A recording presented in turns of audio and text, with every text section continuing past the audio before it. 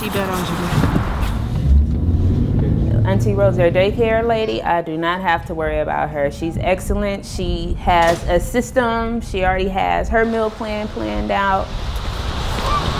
Good morning, good morning. I need your help with the strawberries. Can you help me with the strawberries? Welcome to Rose's Daycare. For some children, like these children, are open at 6:45 because their mom is supposed to be to work at 7 o'clock.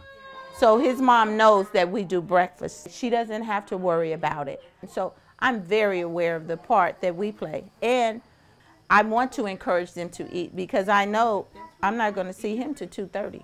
And a half a cup. And sometimes I'm surprised because she can get my kids to eat certain things and I can't. And that just makes the children feel better. It's better for them in school. So in order to service our children, it's what they do and most importantly, what they eat.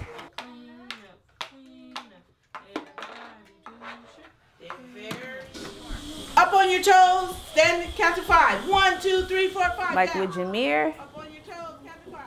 because I know he has a weight problem, even if I have to pay, I'm gonna pay to keep him in the sport, keep him active, make sure he's involved in every activity to help him keep his weight down. So Auntie Rose has got him, whipped him in shape. So when he becomes a famous football player, I want my cut. Okay? Goodbye. I'll see you in about 10 minutes. What's important to me is that, is he eating healthy? And if he is hungry, he doesn't do a junky vending machine. He could say, oh, Auntie Rose put a nice apple in my backpack. Yeah, it's recess. Lunch. It's lunch, lunch, lunch. It's lunch. Get your jacket on, Lamaya. It's freezing out there.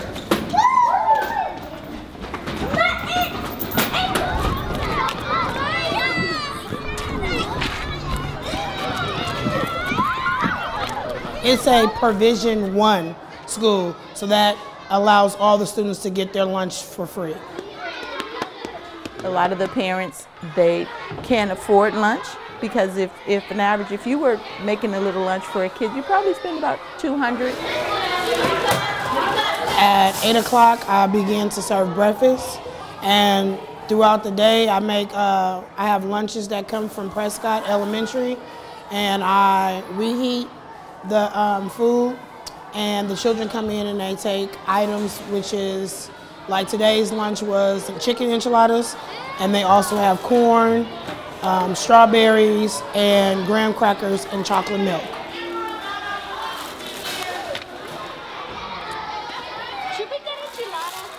So whatever's in that lunch, a lot of times that's the first meal these children get.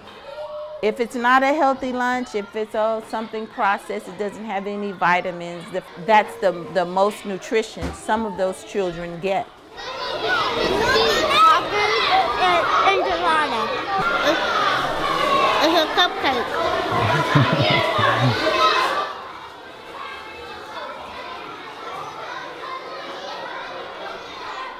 One thing I would like to see changed is better, more food, different types of foods, and allow them to try things they never tried. Some of the parents don't get home till 8 or 9 o'clock at night.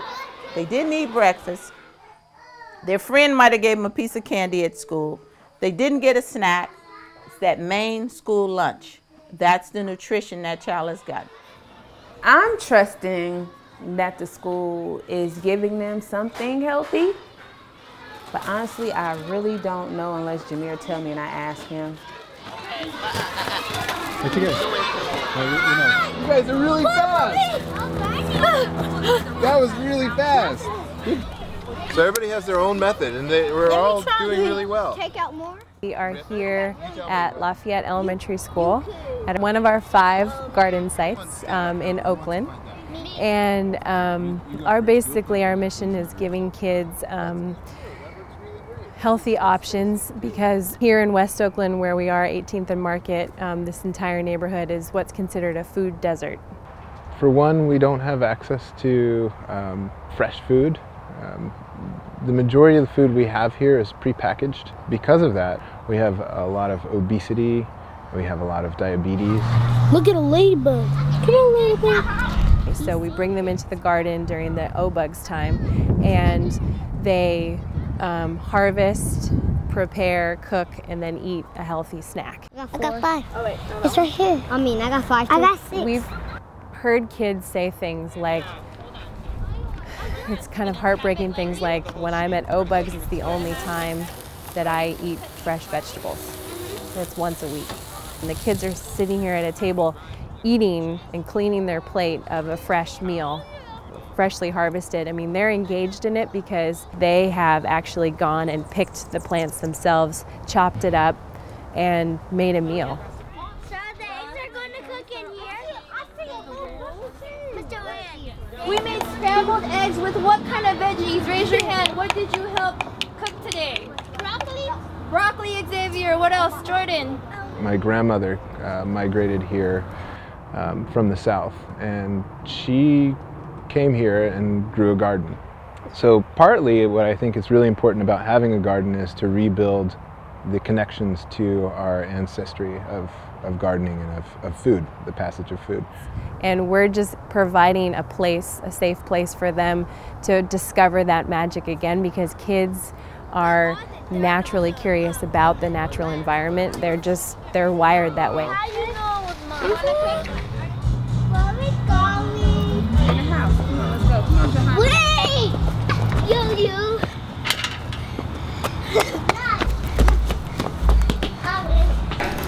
Turn it back up. After I had my daughter, she's 2, I was like 363 pounds. When I was pregnant with Jahmere, I was 400 pounds. And like, I just knew that I needed to be healthier. And since my kids was younger, that I can work on it. So I decided to take action and I wanted to live longer. I started to lose weight. So I just started eating different. I know what I eat my kids don't like, so I don't force my eating habits on them, but I do make it a little bit healthier for them. We have pork chops. We have Brussels sprouts, pork chops for the kids. I'm making something different because I may not eat nothing. But we're gonna see how it turns out.